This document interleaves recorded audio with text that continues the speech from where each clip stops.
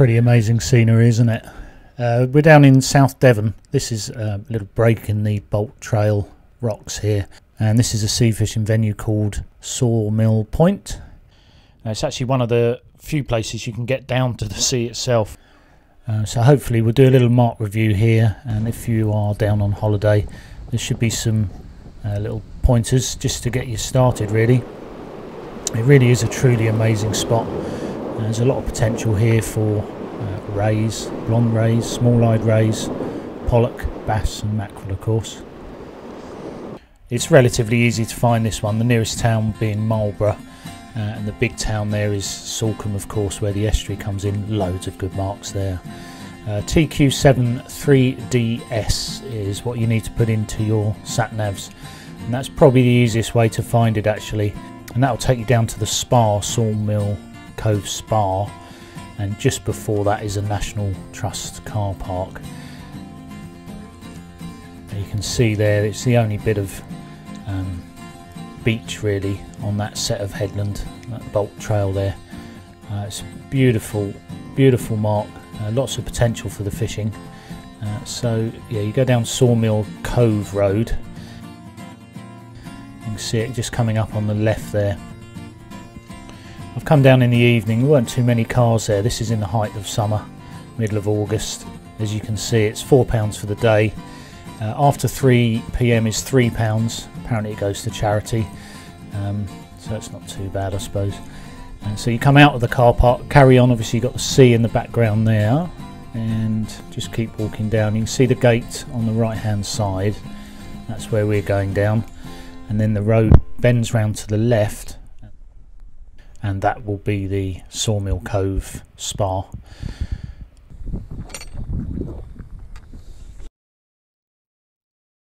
And there we go, the start of this incredible scenery in South Devon. Loads of wildlife, birding here. Saw peregrine and buzzards. And then you're simply going to follow your nose all the way down to the cove. It's pretty much a well-beaten path down here, lots of tourists use it.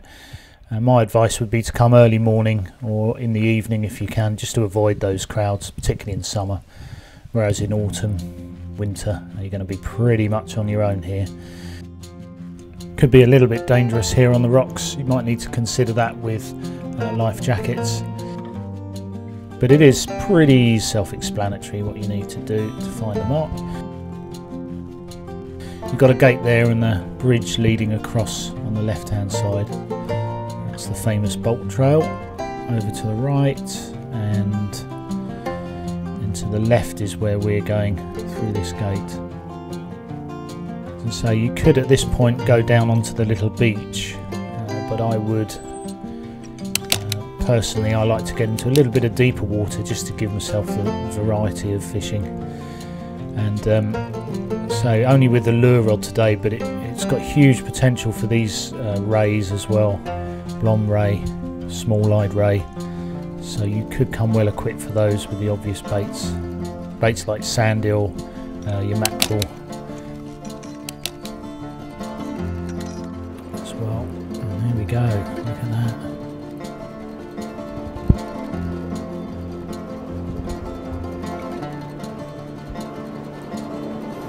You can see the way the water comes around there, that's got a chance for the bass.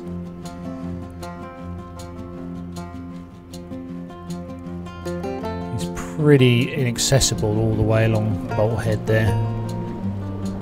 So yeah, a little bit of tricky conditions. You need to be sure of foot, relatively healthy and fit as well to find this mark. But there are some good pollock in there, I'm sure. And then distance casting onto the sand on the edge of those rock fringes for the ray. Wrasse, pollock, dare say there's some conger in there as well, strap conger perhaps.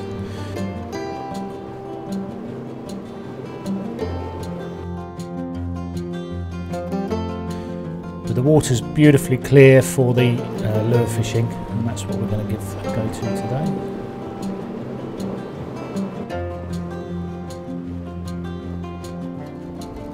There are some rocky platforms, as you can see.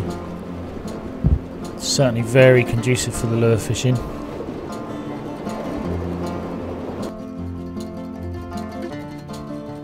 You've got a line of weed, and there's obviously been the spring tide is your highest dried out marks of weed, and then your the wet stuff, which is obviously from the last high tide, is a little bit down, so we know we've got falling high tides. So the South Devon Bass Guide over on Instagram reckons that there's some ray out there, blonde ray, but as you can see we've only got the light gear today, and I'm just looking into that water to see how much weed and kelp there is, and actually we might be better off finding some deeper water for this state of the tide.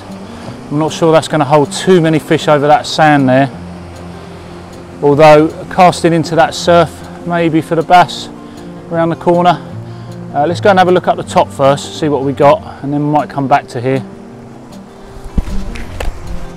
I've got to be careful concentrating on filming, don't go over the edge here. Pretty lethal this one. You've got to, if you're going to have kids with you, you've got to stay well back. Don't get this close.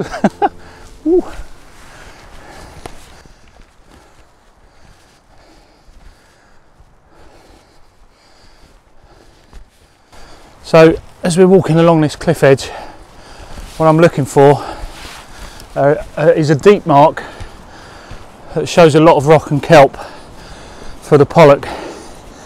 Just coming out here. If you look down there, you're onto some nice clear water, but I don't know if the camera's picking it up. There's obviously not as much weed growth there. Look at that though, that is one beautiful view. South Devon.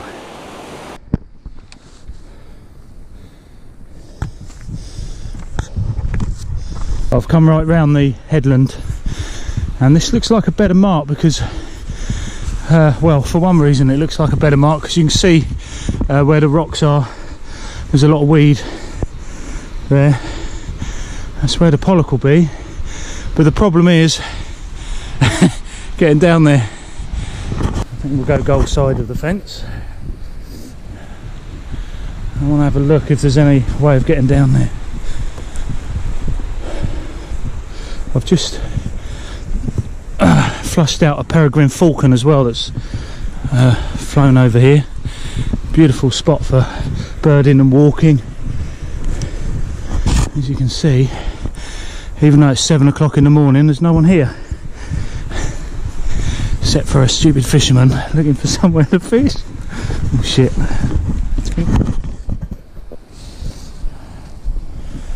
Okay.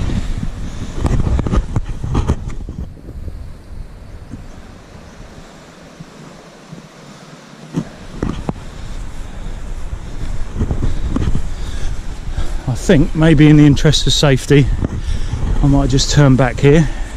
Let's have a little nose anyway. Yeah, that's a shame. That would have been lovely if I could get down there.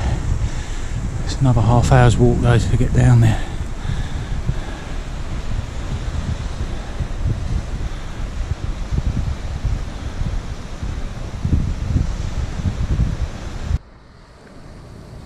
So I had a little go at a more elevated position up here before we went back round into the cove.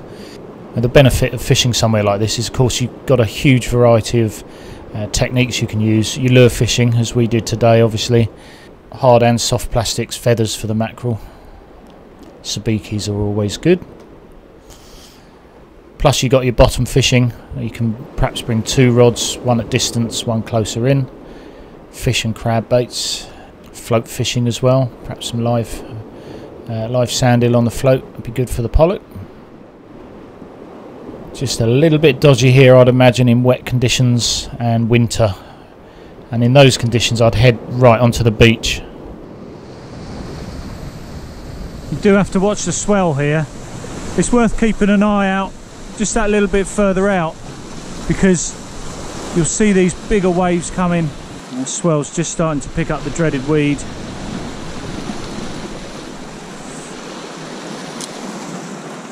Most of it gets knocked off.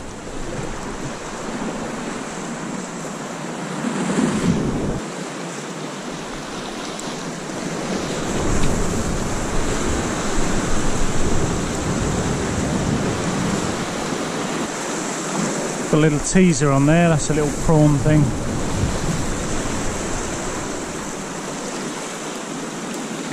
Okay, we're in. Ah, we're off. Oh no, we're in. Oh, it just come off. Little pollock down there, beautiful.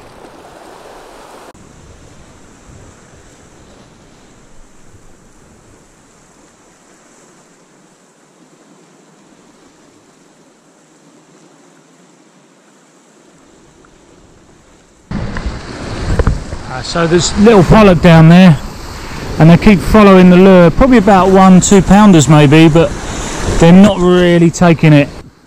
And this heavy battered old black minnow, you see where it's had a whack, and then I'm just going to drop it down there rather than cast out, because I think they're along this reef where the water drops back. They're looking for bait fish being disorientated, I think. So let's give that a go. So for these little pollock in these conditions, and I'm just dropping it over that rock ledge, I'm going to go for those smaller lures, that little Yozuri, got my little Shimano one there, the Trident 90S, plus those 6-inch Dolive sticks. Also, because they're so white, I can see them in the water. I can actually move them past individual rock. I'm just going to let it drift down, and most of the action will be the waves. They're fishing quite light now, they haven't even got a weight on them though.